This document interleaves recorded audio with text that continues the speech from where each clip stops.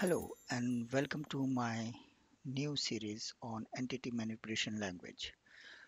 Today I'll be starting a series of videos that I'll be creating on entity manipulation language EML. During this whole session we will understand what EML is, how it is being utilized, where it is being utilized and stuff like that. But before we actually delve into EML, as you know, it is entity manipulation language. That means it is being used in REP for entity manipulation. In order to understand what entity manipulation or how entity manipulation works, you should know what entities are. In order to understand the artifacts that we have to create in RAP, please visit my YouTube channel where I have already created a playlist in my last series where we have developed a read-only application using SAP RAP. We have exposed the OData and we have seen the uh, complete read-only application. Let us go through and understand where we had left our OData application earlier. So this is our read-only application that we have developed, and I have already opened the application for us. So this is the application that we had already developed, wherein we had created a dynamic global search, two search fields on airport and destination airport and departure airport. We had already assigned a value help to select one or multiple values there that will come in, and this was later added using the adapt filters. Here you can directly go and remove that, but uh, destination and airport will be there already. We had already created a normal facet to display our connection, which had two facets. One was for connection details and the other was again a line item reference facet that will display all the flights. Where we had left was we had not created any uh, object page for the flight details that needs to be done. I had left it to you guys to actually practice it for yourself. Okay, before we actually start on EML, I just wanted to show you what are the changes that you need to do in order to get the flight details as well. For that, let's jump into the system and see what are the things that we have to do. So what we have to do is that in our flight uh, data definition, you have to define a facet for your flight which will be of type identification reference, because we are displaying only one instance of flight in a given point in time. At the same time, you also have to define all those fields that you want to display in your object page list using the annotation @UI dot identification.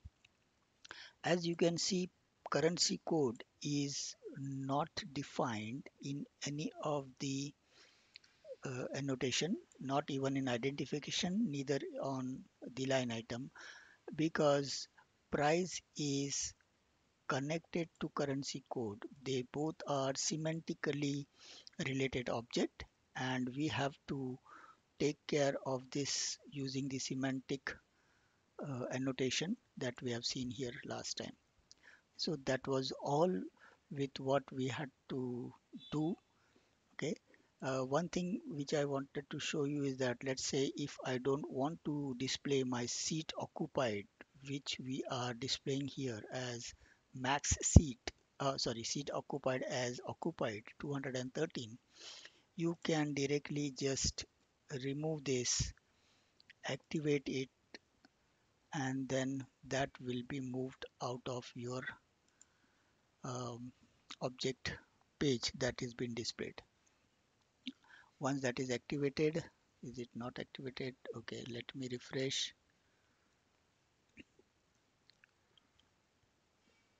and that is gone, and that is the reason now it is showing all the remaining items that is there.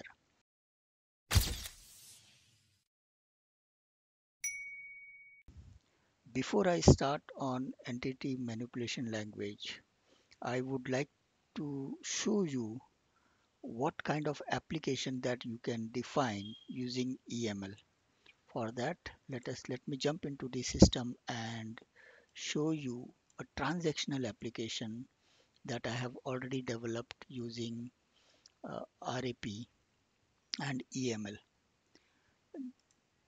The application that I have created is this, wherein you have a service URL and you have contact and address, two entities with a value help on the gender. Let us see how this is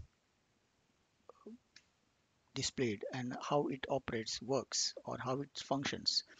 I have actually opened the previously read-only application that we had already generated using the connection and the flight details, wherein we can see the connection and the relevant flight. Only read-only application, nothing there. If you now see our transactional app, which I have created, it has some features here, and that is nothing but it has a create and delete functionality.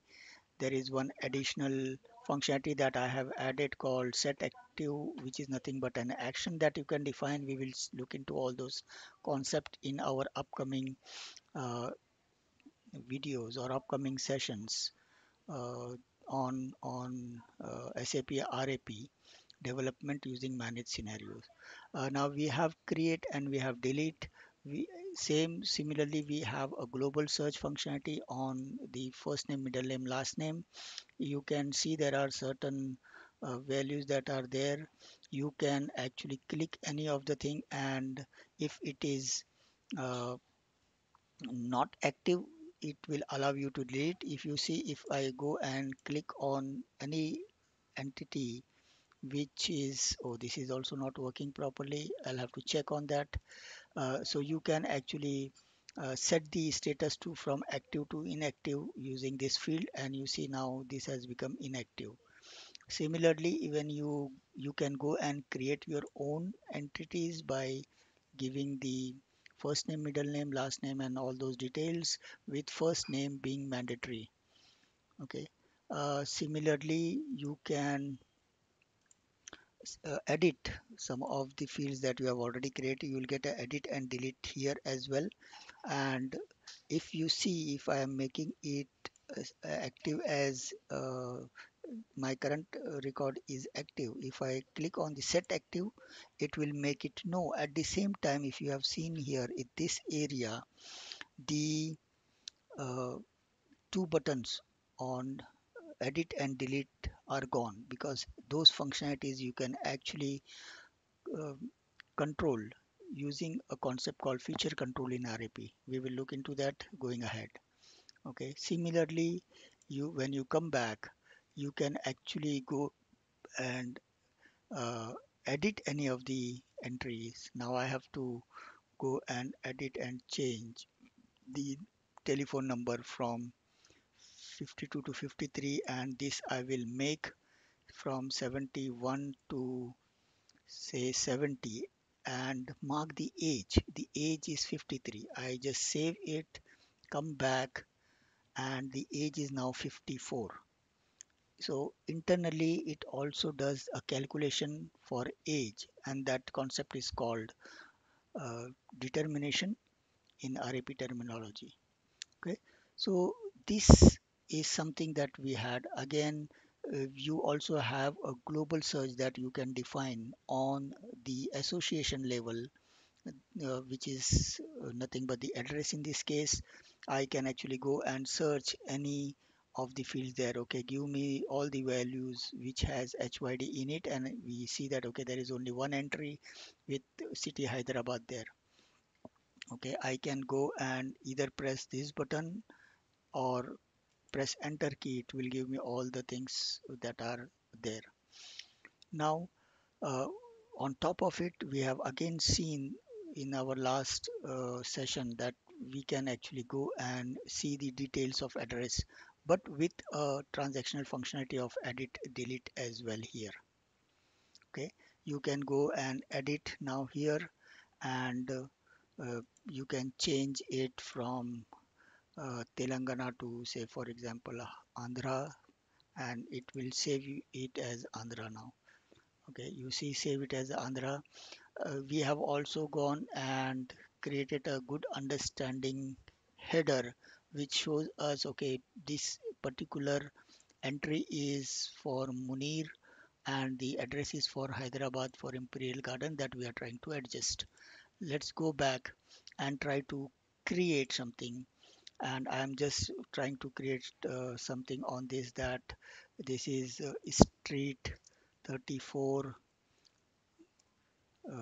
Los Angeles. Oh no, um, uh, Matthew Church, and city is Los Angeles. I don't know whether it is a city or not, but let's see. Pin code is 404401. State can be USA. For example, it's not, again, it's USA is the country, so state is Alabama, for example. And I'm not giving any country here. Uh, I'm just giving this as example that of one of the other functionality that you can create in REP terminology. Now, when I click on create, you see it has given a country with a default value of India. This concept is again called determination that we will look into going ahead. As soon as we do it, it will just create give me that, okay, now again I am actually editing street for Los Angeles. I can go from here back to Munir. It says that, okay, we are now editing the contact of Munir Solkar here, which is nothing but the first name and the last name that I have used here. Okay, so this kind of application, complete transactional application, is something that you can build using the EML concept.